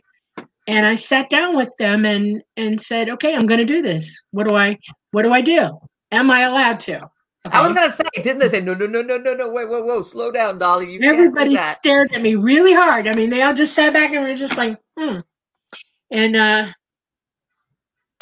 I was debriefed about it. I was told what was going to happen. In other words, what I could expect, how people were going to react to me, what I faced danger-wise, that kind of thing. The world's, the people who run this joint aren't happy about it at all. And then I started, well, now what do I do? And it was suggested to me that I find somebody to tell my story to. And I went out and I started looking around for researchers, and I was very unhappy with who I was running into. I was disappointed. I was like, no, because I was raised to only tell the truth. ET does not lie, ever. They're incapable of it. When you're full, wide open psychic, you hear everything. You hear the lie, and they won't tolerate it. And I'm getting more and more and more disappointed. I'm spending a year doing this, twiddling my thumbs, thinking, until Lada finally one day says, you know what? I want you to check this guy out. And I said, who? He said, Preston Dennett, and he's on YouTube. Are you kidding me? Oh, see, I was right. Aha, you were. They said his name, and I'm like, okay, he's on YouTube, okay? So I went out on YouTube, and I put in the search bar Preston Dennett. Okay. There he was. I found one of his first videos. He was doing a MUFON symposium or something like that. He was talking about healing. He was way younger than he is now. And he caught my eye, okay? I have to tell you that. He was like a little cutie, and I was like, okay, eye candy. And I start listening to him. And I realized, oh, my God, he knows what he's doing. He tells the truth. He's very into facts and order of things, and he doesn't make up stories about people. He's very good at, what's the word? Keeping to the narrative of what everybody's saying. Okay. And he researches like crazy. You could tell he does his homework. Okay. And I said, okay. So at the bottom of the video, I see his email, Preston UFO.bell or something like that. Okay. And so I emailed him and I said, I'm interested in talking to you about my story. And would you talk to me? Can we have a conversation? And he said, sure. I mean, within an hour, he was emailing me back. I was like, wow, this is kind of cool. And I gave him my phone number, and he called me, I guess, 2 days later, and it was on from there. This was about 6.5 years ago, 7 years ago. It'll be 7 years ago in this end of July. Yeah. So wow. Yeah. Yeah. How's that? Okay, so in other words, I see he passed the litmus test, because I'm sure that you were like, when you started, you were like, I'm ready to be disappointed again. I was. Absolutely. And it was shocked. I was very shocked. Isn't that interesting? Yeah. Because you were like, and let me ask you, have there been periods of time where they haven't contacted you at all, and then they come back, or has it always been on a steady pace? Up until about 3 months ago, it was a steady pace. They've bugged out right now. They are no longer on this planet. They're not in our solar system at all. They had to bug out. The entire solar system is changing its magnetic polarity, and Earth's is so bad they can't fly here right now, and they've bugged out. It's too dangerous for them. They're out of our system. They do talk to me psychically. I can remote view them and OBE them. But stuff's happening because Talata has gone dead silent on me a couple of times in the last few weeks. And then when he comes back, it's saying it's getting busy, it's getting hot. And I'm like, okay, Now, if I want somebody right now, oh, trust me, Mama will get on with me instantly. She'll come on board and, remote me because I'll cry for her and she'll show up. But no, they're not physically with us right now. So I'm a little out of my. Let me ask you something, Dolly, during all these years, even though it sounds like they were helping you and guiding you, do they also believe like in free will? In other words, absolutely. They're autonomous beings and they believe in our autonomy. They are progenitors. Right. They put us here. Okay. They brought us here, but we have free will and we have the ability to make our own decisions about our own lives. We all have karma. That is a constant in the universe. Okay, Right. karma is real, dead up real. That's why they're not rescuing every stupid thing we do. We have to learn this you for know, the ourselves. reason why I brought that up is because some people think that ET, contact with an ET is like they become like they don't let anything bad happen to you. You're safe from responsibility from doing stupid stuff. Hello. And I'm thinking, well, you know what? That kind of defeats the purpose of being alive. That's really my most important lessons at first with them when I was very young was morality, ethics, contact in that with one another, psychic ability training, that kind of thing. Because we are all of us, each individual person is responsible for what you say, do, feel, think, act, all of it. You can't blame anybody but yourself for your own stuff. Okay. Yeah. We affect one another. We are each other. We are supposed to help each other. We're supposed to be available to one another, and we're supposed to love one another. Sure. This particular realm that we're in, this world, this system, is kind of screwed up right now. I mean, there's a lot of, and here's the reality of it. Okay. You're an eternal being. You've been around for a long time. You've lived multiple lifetimes in multiple universes, plural. This universe is this one. Right. There are others, okay? But our universe has 12 dimensions, and this is our construct, and this is where we are right now. Okay. You're responsible for your own wisdom, your own learning, your own learning the truth, accepting or denying everything, okay? That's what autonomy is. You are doing for yourself what you need to do. Because the reason you're here, what karma is you're here to experience that which you cannot experience in source, and where that experience is wisdom, to get smarter, to raise how you think. Right. Well, I think of it as that life is supposed to be messy because that's how we learn. You make mistakes, you learn. Yeah, there's no guarantee it isn't going to hurt. Right. There's no guarantee that you're going to be happy. Planned. Right. How about you, Preston? After you met Dolly and you guys are talking and she's telling you, did you ever have any weird experiences? Were they coming to check out on you and make sure is he really the right person for this? Yeah, I became a participant to a certain extent in Dolly's own adventures, and I will say that I have been having sightings myself. With some telepathic communication. Not just one sighting. I mean, like a dozen. Some very close up. I did have a missing time incident. Really? And Dolly, we've done a lot of interviews. 100 hours easily, and so it was a lot of fun because Dolly is psychic. And it was. I learned that early on. And I myself have had a lot of psychic experiences, particularly out-of-body experiences, which I got really good at, actually. And so one day, just on a whim, I popped over to Dolly's house. I thought, maybe because I've done this. This is something I'm really good at. And I would go to people's houses, and then they can never ever see me. I'm like, well, I don't know. Sometimes I think I'm like just crazy. This could be dreams. I know it's not, but it's frustrating. And so one day I just popped over to Dolly's house looking for her, and there she was. And this was the middle of the night, certainly for her, because she's on the East Coast and I'm here on the West Coast. And she turns around and looks straight at me. and she's on the phone. I love it. I can see her eyes go wide, and she's looking at me. It's like, Preston, I'm like, wow. And she says, Preston, I can't talk now. I'm being robbed. You thought I said that, yeah. Yeah, that's what I thought she said. But I was like, what? which freaked me out, of course, and then pulled me right back into my body. And I wake up the next day, and we're talking daily at this point. And she calls me up, and we start talking. I'm like, well, she's not bringing up being robbed. This is something she would definitely mention first thing. I bet. But then she says, you came to me last night. I saw you. I'm like, you did, because I saw you see me. And you said something to me. What did you say? I want to know because I want to verify, facts. And she says, well, yeah, I was on the phone and I saw you and I said, I can't talk now. I'm on the phone with Rob. I'm like, oh, Rob. Okay, I misunderstood. That's great.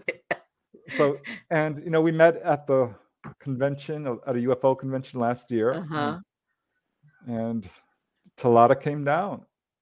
Wow. So I've gotten to, and I'm starting to have more memories of being on craft, I guess. Memories, well, dreams, I'll call them dreams, but I kind of know they're not. Okay. I'm kind of remembering the stuff in the dream state. I'm starting to she's helping me with my own issues with trying to remember and deal with this. Right. So yeah, absolutely. There's a connection there. Let me ask you something, Dolly. You mentioned earlier that you were a nurse. Yes. When you were nursing, did you ever feel or see any ET presence that was with a patient? I guess is what I'm asking.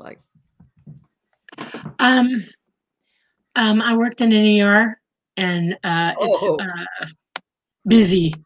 Yes. I see entities all the time. I see, like what you would call a ghost, stuff like that. Right. Okay. I do see ETs walking around every now and then. As I stated, they do OBE.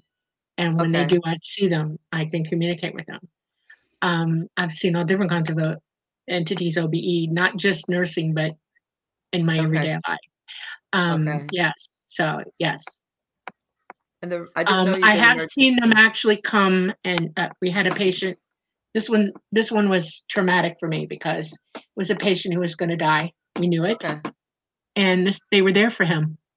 And when he left, they walked him.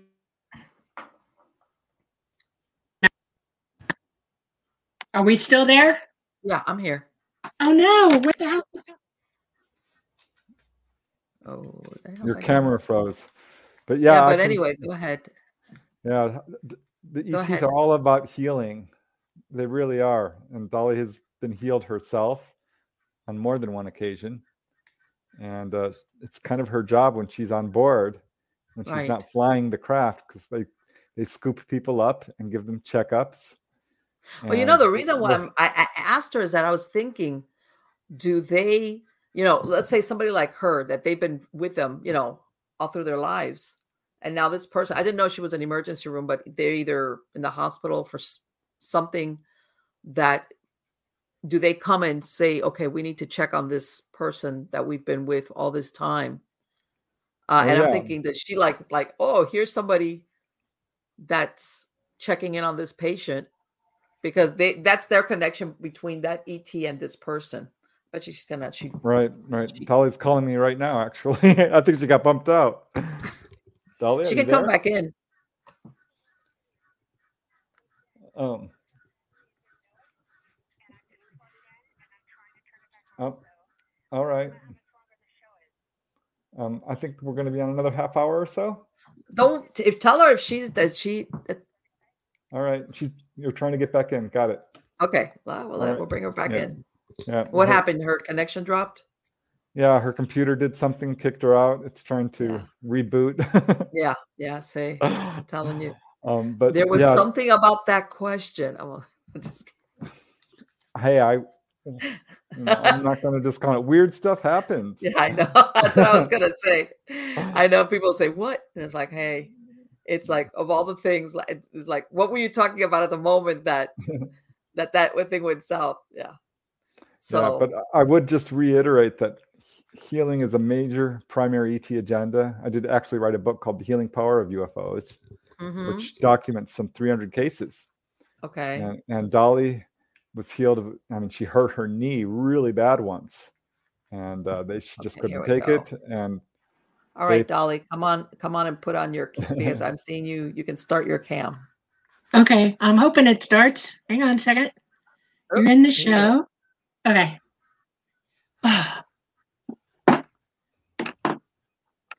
Well, hang on a second. Let's see why it's being so fruitless. Give it a second. I'm sure it'll come back on. That's what it usually does. Okay. But yeah, Dolly has been present on board when other people have been healed as well. Okay. So this is something, you know, as a nurse, she's often there to like help people through their onboard experience, because as a, you know, general rule, people live in fear. Sure. And this is a big part of, you know, what we need to overcome, is learning how to overcome fear. Okay, I'm going to try one more time. I'll be right back. Go ahead. This is what's blocking people from having fully conscious experiences. This is what causes them to view their experience, you know, through the lens of fear and think this is bad for me. It's not. They are trying to check up on you. I think there's also that big fear of the unknown, like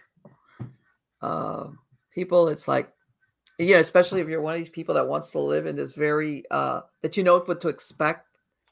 Okay, let's see. Let's cross our fingers on this and see what we can get.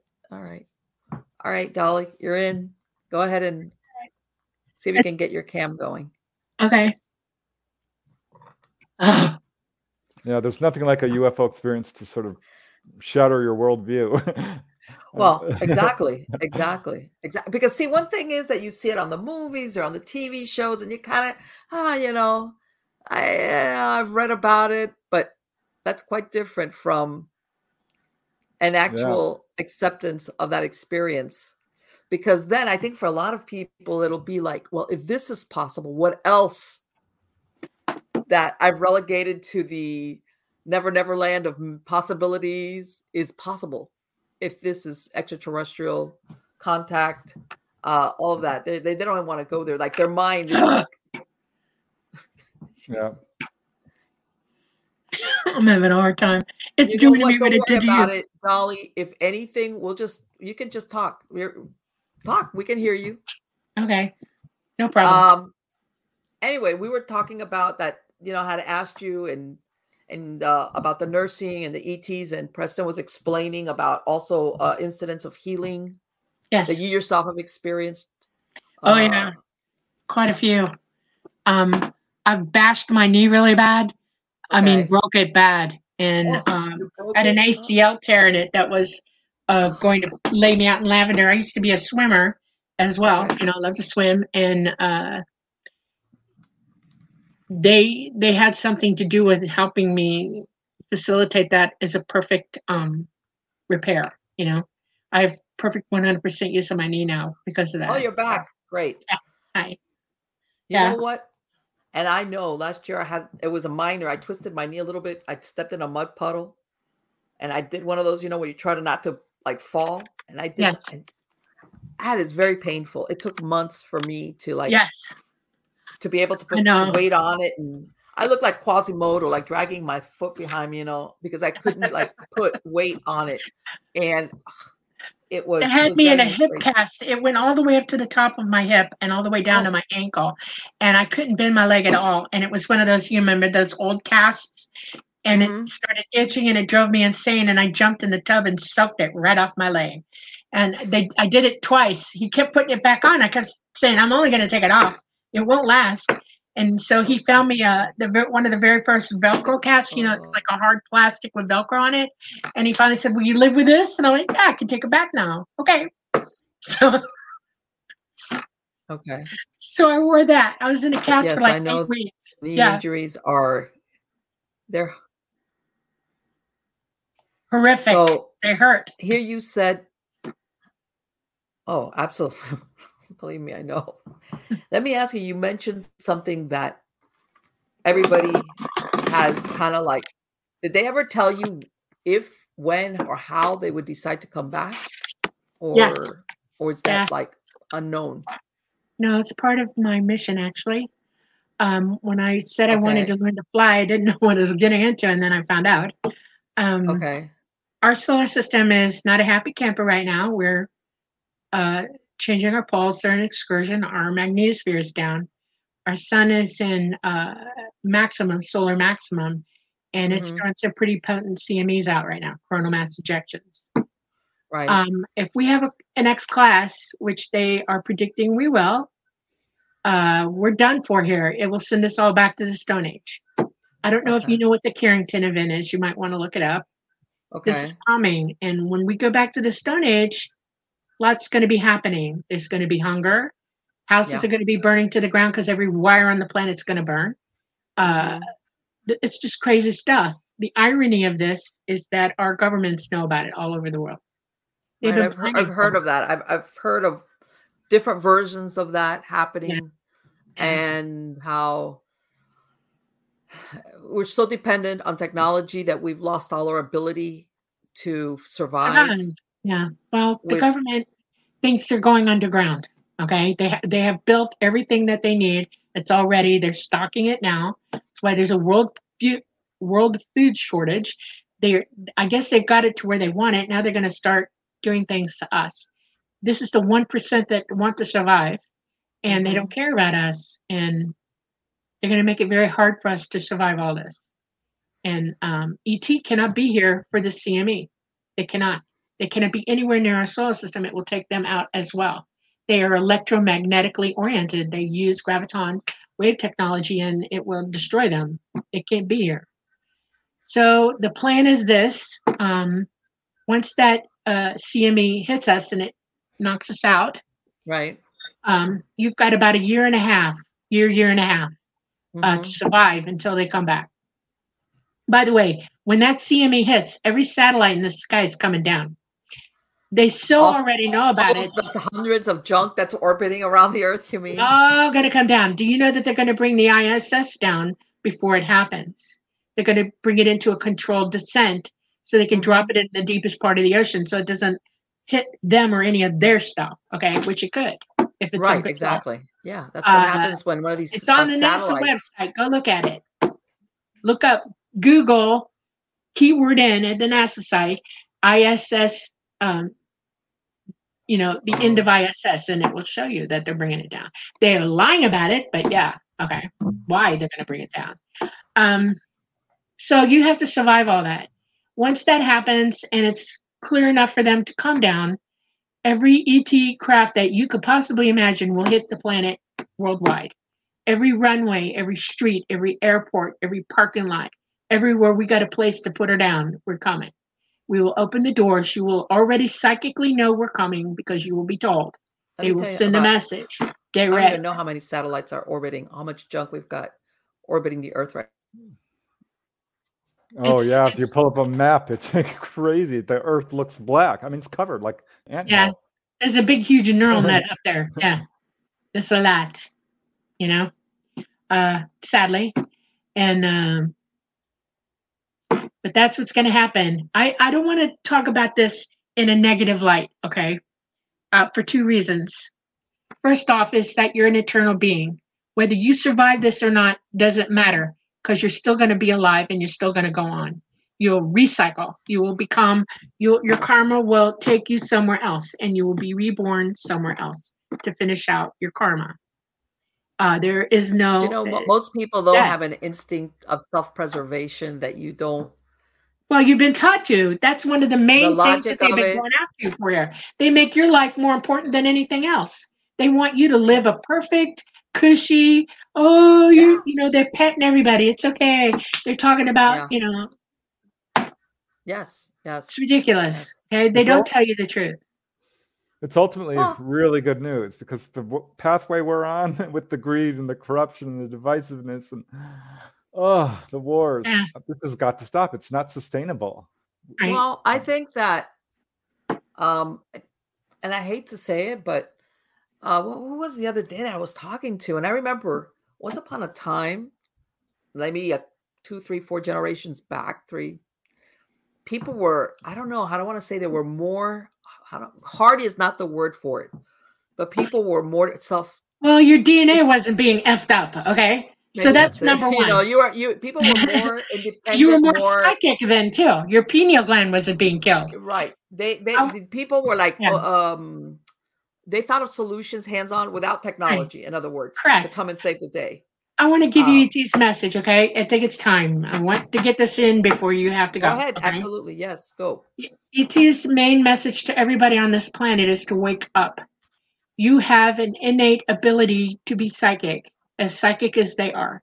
You have an innate ability to use the same abilities they already have, like levitation, like psychometry, like precog, all of it. You have those abilities.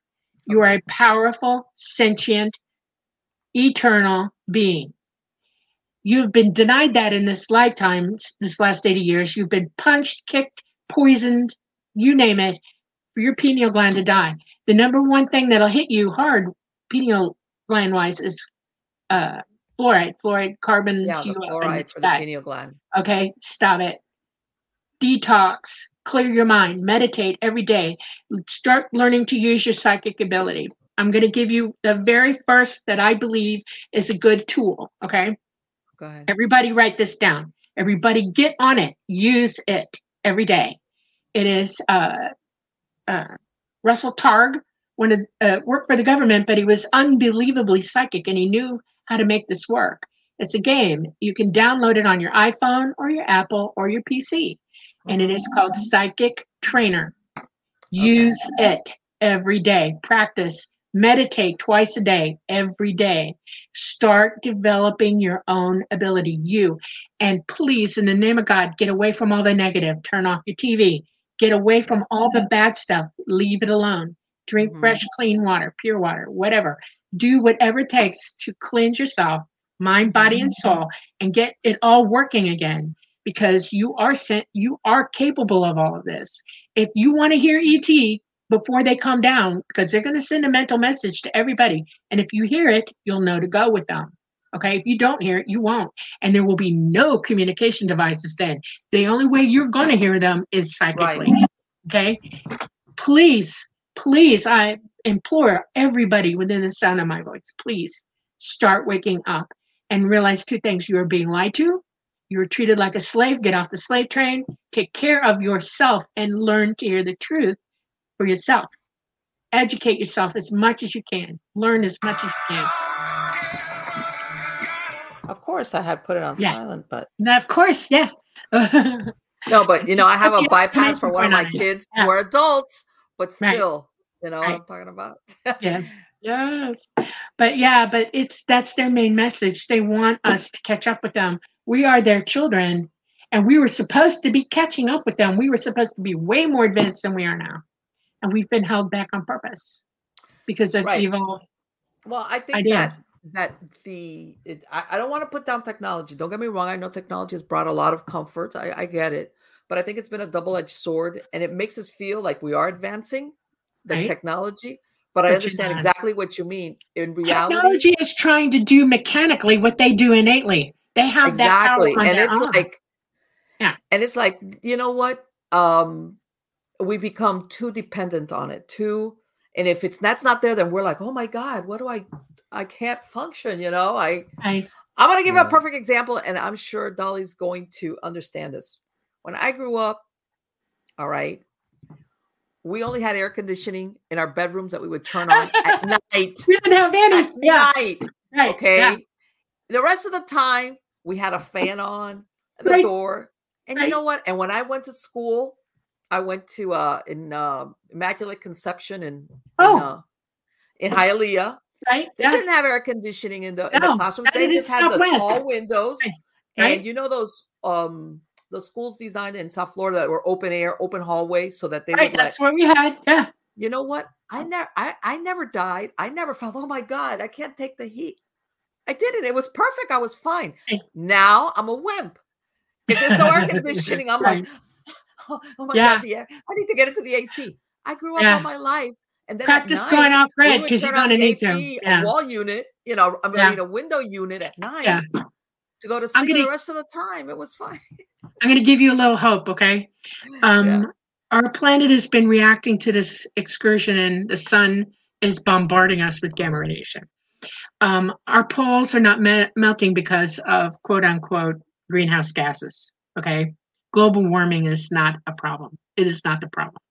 What is the problem is this core of our planet is heated up. The magma is hot, very hot, hotter than usual. And we're breaking free of our mantle. And there's a lot of friction going on. There's a lot of all kinds of stupid things are going to happen to this planet, okay? Okay. But the poles melted, and that's kind of good news. You want to know why? Because all that fresh water melt went straight into the Atlantic and every other ocean on this planet that it could get to. It stopped the hot engine because it's the evaporation and the movement of hot water through our seas that makes the temperature change. I'll give you a for instance, El Nino and La Nina. Those two operate the heat in the northern United States and the southern, all around in the Pacific as well. That engine's been shut off, and you're going to start to see it getting colder and colder and colder, because guess what? We are headed for another ice age. Luckily, it won't be hitting when you leave, but when we leave, but it's coming. It will happen. So don't worry about it. You're not going to be hot anymore. Promise. You know, people don't realize, people, when they think of an ice age, they think long term. All you need is a couple of years or 3 years of an ice age as far as food production is concerned. And the effects are horrible. It doesn't have to be an age, as in, an era for it to be devastating. The timeline for this is that CME is going to hit within about 2 years. Okay, maybe 2.5 on the outside. I was saying 3 last year, and now we're down to 2. Okay. And so it's not long. And then you've got the world governments are deliberately messing with people. They're deliberately starting a war. They're deliberately taking away our food sources. They're deliberately doing all kinds of stupid things. Please ask yourself why. See the truth of that. Why would they do that? Why? Because you're a problem when that CME hits. Because we all can figure out where they are, and we're going to be fighting them for it. They do not want the competition. Understand? I'll tell you something. That's very interesting, Dolly. Because when it comes down to everybody is like, they want to survive, and we're going to go back to barbarianism. It's survival of the fittest, point blank. Literally. I hate to say about it, warlords, because that's basically what it devolves into. Yeah. Well, I guarantee you that lots of people like me who already know this have known it for some time. You know what a prepper is? They're not stupid, and they have the ability to defend themselves. Yes. Stay away from them. They will end you. Okay. Without thinking about it. I think that, how can I tell you? And I don't know if it's because, again, I grew up in South Florida, we have hurricanes and stuff like that. Right. So I understand what it is that you have to be self-sufficient. You understand what I'm saying? Yes, exactly. Was raised the same way. Yep. Even though I think a lot of people, like I said, because we've been put into this mindset of being, we've lost that ability to think, I got to take care of myself, and I got to not only, how can I tell you, on all levels, spiritually, mentally, physically, it's like a combo package. And we've kind of thrown that out the window. Yeah. See, I knew if I was talking to a Floridian, this would come up. Thank you. Because we were raised this way. All of us in Florida. We know. We're tough noodles because of that, okay? I mean, we know what happens when you don't have water. We know what happens when you don't have electricity. We know. We're not stupid. We've been there, done that, got the t-shirt multiple times. Yeah. We know how to survive. Yeah. I mean, we had, even though it was in Hialeah and they had city water, my grandparents put in a well. They would use it for their lawn. But bottom line, that well. Out in the Glades, we only had sulfur water. We were near the sulfur spring. Yeah. And I had to learn to survive on sulfur water. I was like, water is water. It was good. Yeah. And, an AM transistor radio, and you're good to go with battery operated. Now they have hand crank ones. I'm going to start putting out stuff to teach you how to make a Faraday cage for your stuff. Some things you might be able to save. Maybe. It just depends. It's not guaranteed, but there's ways of covering your things and burying them a certain way. Yeah, I've heard that. You create a cradle. Yeah. And, but I don't know if it's going to work or not. It just depends on how bad that CME is.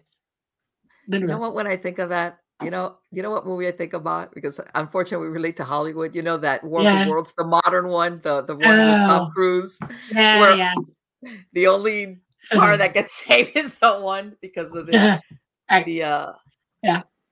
everything is basically cooked. Yeah, I will tell you this. There's a website that you can go on. It's NOAA has one. Just Google the daily sun. What's going on with the sun, and it'll show you several. Yes, I know which one you're talking about. That it shows you the flares, and it shows It'll warn you when a bad one's coming. It'll tell you, okay, look, just pay attention to it. Bring it up on your computer or whatever, and pay attention. Yes, You I know? know which one you're talking about. It's just basic common sense to, have enough water for a month. Have enough food for several months. It's not that hard to do, even if you have to get it a little bit at a time. Garden. Even if you're in an apartment, there are windows. Yeah. Chickens. Yay! Yay! Marlene I might drive down and meet you and get some chickens from you. Let me tell you something. I tease my husband all the time. Okay. Yeah. I go, pretty soon you're gonna have to sleep outside with a shotgun, and he's looking at me like, because these chickens are gonna be like gold. Yep, they will. I know. I mean, and you can't tell them to shut up. They won't. I know. It's amazing about chickens. My daughter wants to kill one right now. Yeah. Well, I have. I don't call my chickens. All I have is. I'm a wimp that way. I'm, with animals and stuff. Yeah. But I want you to promise me something. I want you to look up how to pull wire out of your house. When the time's coming, I will alert you. I promise. Okay. You got to get the wire out of your house. You're going to throw away all the stuff that will burn it to the ground, because when that CME hits, it will burn you to the ground. So let's teach you how to get it out of there before that. Okay. You're going to go off grid. Okay. All right. There's a reason so many people are going off grid now.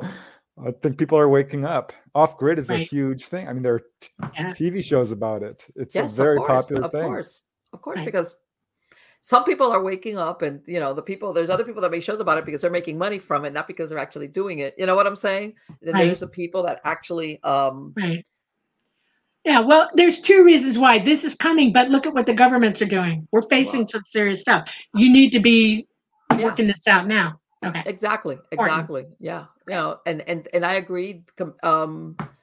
People, we need smaller communities in the sense of neighbors, helping each other. Like smaller communities. Even what you were saying, as far as if one does this, and if you're, you grow vegetables and the other one grows potatoes, and whatever, but they say this is the kind of thing that you need to have in place beforehand. Right. Yes, because if you're starving, you're not going to think through it to do that at all. Oh, absolutely not. Absolutely not. So everybody needs to hear that message. You need to now. Now is now. Yeah, absolutely. All right, guys. It has been absolutely wonderful to speak to you both. We've got to talk about this again. This is so interesting. We will. And I'm going to have a link to your website on the credits of the show. But if you want to go ahead, for my podcast listeners, put out, what is your website? I don't know, Dolly, do you have a website? No, I didn't think that through. No, don't worry, Preston. Once I settle. Yeah. My website. Well, if you just punch in my name, it should take you there. It's prestondennett.weebly.com. Okay. And the book Symmetry is available on Amazon. You can also review it and read excerpts on my website. Okay. I've got a YouTube channel, Twitter, Instagram, all that stuff. Dolly does have a little YouTube channel where she's put out some of the films and photographs she's been able to take of Talata, who has graciously agreed to pose for a few pictures. Okay. Because, Dolly's story is amazing, but she does have the evidence to back it up. She's got corroboration from other witnesses. It matches pretty much exactly what I've been hearing from other people, very much piecemeal and through the lens of fear. But I mean, everything she's telling me, I mostly have heard before, and she's got evidence to prove it. Right. And don't discount the fact that ET's not physically here right now. You can still communicate with them. They keep in touch with us. They're connected to us. If you want to talk to them, meditate, learn to use your ability, and start talking to them. Don't be shocked when they answer you. Okay? I can imagine some people jumping out of their shoes. Again, guys, thank you so much. It's been absolutely wonderful to speak to you both. Take care. You're welcome. You too. Bye-bye. Bye. Bye-bye.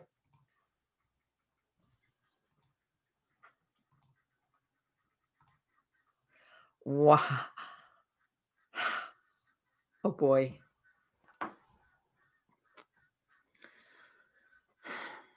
I don't know what to say except, wow. I love talking to somebody that was living in South Florida during all the years that I was living there and gets it. A lot of changes in that part of Florida. A lot. But it's really interesting to hear somebody that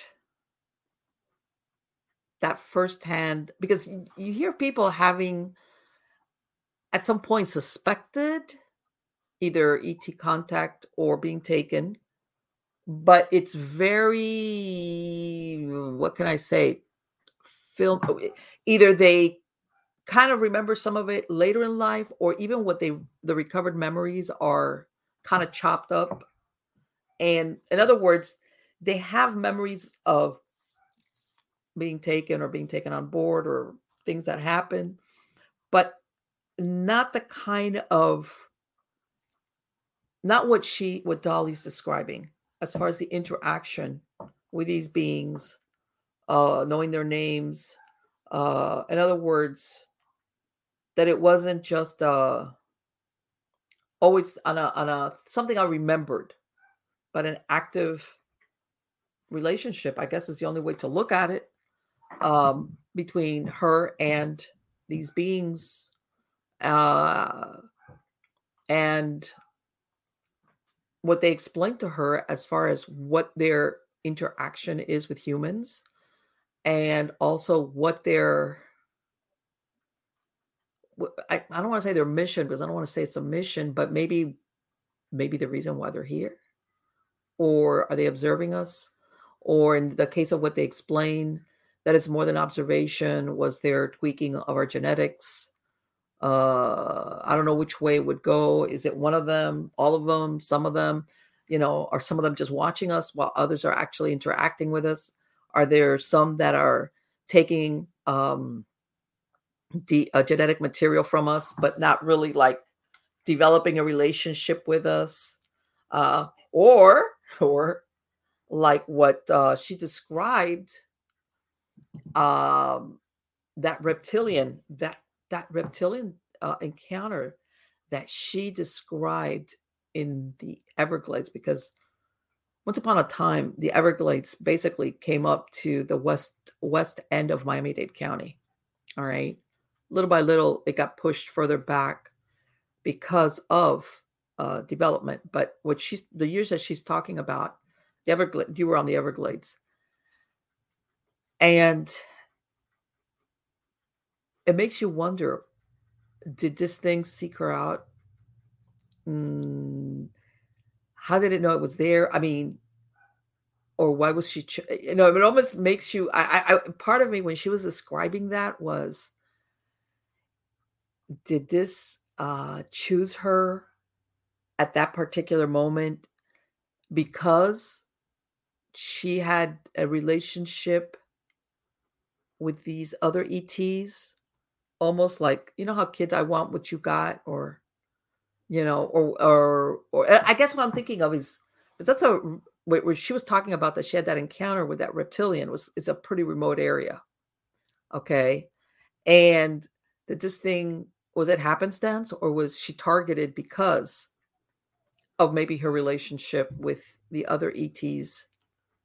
And it's, we want you, and I hate to think that what she was saying, that, with to eat her. God, that's pretty horrible. And one of the things that I forgot to ask her, and I wish I had, was when she, at the very beginning, she describes how she comes back and she's got on different pajamas and they're on backwards. The first thing I think of is, I'm sure you've heard of David Paulides' Missing 411, and how he's described how some of these people or children, the ones that are found, whether dead or alive in some cases, besides being found in places that it's like, she described that. He's described where sometimes their clothing is on backwards. Let's say your pants or your pajamas are on backwards. And then I think in a couple of cases, there was stuff where the clothing did not fit, weird stuff. And I thought, wow, God, this sounds exactly the same thing. Like exactly the same thing. Like you're being returned with, it's like, okay, whose pajamas are these? Like, you go to a wild party and all of a sudden, you don't remember anything. And then what comes to mind is, boy, I don't remember, how did this happen? Or how did I get this piece of clothing? Or, that kind of stuff. So I don't know. A lot of good information, but still a lot of questions remain. And let me tell you, whether your belief is an extraterrestrials, whatever. If whether you believe in ETs or not, or even if you do, maybe the way you think of them or their involvement with us is totally different than from what Dolly and Preston described. I do believe in one, especially one thing she said at the end, as far as, us being, how can I tell you, needing to become more self-sufficient and not so sufficient on technology. Okay. And you know what? I'm going to say this because of my age. I can say it. I've lived, basically lucky enough to live during a time period where, like I said, in the amount of life that I've lived, these huge leaps in technology have occurred. Okay. Huge leaps of technology. So much so that, like, I was telling her, hey, yeah, I grew up where in a very hot subtropical climate where you turn on the air conditioning at night on a window unit, and the rest of the time you went to school and everything with just a fan, and you didn't suffer for it. And now I admit I'm a wimp, like a lot of other people, especially, like I said, in a very hot subtropical climate that there is in South Florida. If you're not in air conditioning, you're like, oh my God. And I'm thinking, man, I was fine. And by the way, it wasn't because I was a kid. My whole family was like that. Yeah, eventually, you move into a house and you get the central AC. But for many, many, many years, and it wasn't like you felt like, oh, I'm deprived. And I tell everybody, same thing, there was a couple of phones in the house, one in the kitchen. And I remember my mom put one in her bedroom. All right. And, there was no answering machine, no beepers, no nothing. I remember that. And nobody felt deprived. It wasn't like we were living in a third world country. People, communicate with drums or smoke signals. That was just life, which, by the way, and I've said it before, in some cases, looking back at it, it was better because we did not live in such an on-demand life where people expect you to be always there, always available. If people called and you didn't answer, they assumed, one, you weren't at home, and they would call back in a little bit. Same thing. Anybody that called, there was no answering machine. This was pre an answering machine. Yeah, eventually, and same thing. You didn't. Nobody stressed about either not reaching you or you're not answering you. And snail mail was fine. No emails. Things got to you when they did. And again, when I think back, and in other words, if I do a comparison of that time period to now, like I said, I like the technology and some of the comforts, but it's not like I was deprived or I go, oh my God, those years that I was living in the Stone Age and I didn't have anything. And now, no, life was good. I slept well. I ate well. I dressed well. I was happy. I was in a modern society with all these things that now that we have as part of modern technology, which I agree with Dolly, have basically very insidiously worked itself into our, what do you want to call it? Our everyday life, so that we think it's necessary, to the point that a lot of us would not be able to manage, okay, without it. All right. It would be difficult not to have these things. We would be like, oh, I'm going to give you a perfect example. The phone. Okay. If the phones don't work, people feel like I'm, oh my God. Yeah. And once upon a time, nobody had a phone. Like I said, you had a phone at home, maybe at where you worked at. That was it. That was it. And the closest thing you had to an answering machine is if you were important enough at your job, you had a secretary that took your calls and wrote a pink memo with the message. Here it is. Here, sure. Oh, well, you were busy or when you were out, this person called. That was it. And everybody survived. As a matter of fact, I think it was a lot less stress. And again, there was more interpersonal contact. There was more self-reliance. Despite everything, I think life was a lot slower, and in and of itself, it was more enjoyable. How's that? It was more enjoyable. I tell everybody. When I was a kid, I remember Saturdays, I spent Saturday mornings like most kids watching TV, all the cartoons. And then right about 11 or 12, which is when all the morning cartoons were over and done with, I was outside playing with all the neighborhood kids running around. Okay. Until my mom and all the moms in the neighborhood, like when it's getting dark, you got to come inside. All right. And that's what life was. And I think about the only times I ever stayed was if it was raining. And then I remember I would catch some of like these afternoon movies like The Fly or something like that. It was great. Same thing on school days. I remember I used to get home. They used to have Dark Shadows. I would watch TV a couple of hours and then to take a bath, do my homework, eat dinner. My family, we sat outside. We sat outside in lawn chairs. After dinner, we talked. Imagine that. We talked. If it was a really nice night, sometimes we would walk around the block, just walk. Yeah. And then we'd come inside. I remember my grandfather would watch news like earlier in the day, like early in the evening. We'd come inside and we'd watch on TV, whatever. And then that's it. It was time to go to sleep because you have to get up early the next morning to go to work and to go to school. And believe it or not, it was a wonderful existence. It was a wonderful existence because a lot of the things that now people think of as are fantastic, when you have that perspective that I have or that other people my age have, look at it and you go, yeah, the trade-off, I don't know. It's great. Because if there's an emergency or you're stuck on the road, it's great to have a phone. But you know what? During those times, here in Florida at least, if you got a flat tire, Florida, the state, the highway patrol would come and help you change your tire. And I'm not talking about the road rangers as in I'm talking about the actual troopers would come and help you change a tire. So say there's always a lot of food for thought on what we were talking about. Again, guys, please don't forget, subscribe, hit a like, wherever you find us, if it's on any of the video platforms. YouTube, I'm on BitChute, I'm on Steemit, I'm on Rumble, I'm everywhere. Also on all the podcast platforms, you can find me there. And please go ahead and subscribe, and especially to the Substack list that I have, which it's a newsletter, and you can get updated on anything. And of course, go to MiamiGhostChronicles.com and you can find links to everything I'm talking about. Get links to video shows. You get links to the podcast. The podcast, especially, you can listen on the browser or download the MP3 files without commercial interruptions. So until next time, I've got a lot of great guests coming on. I will see you soon. Take care.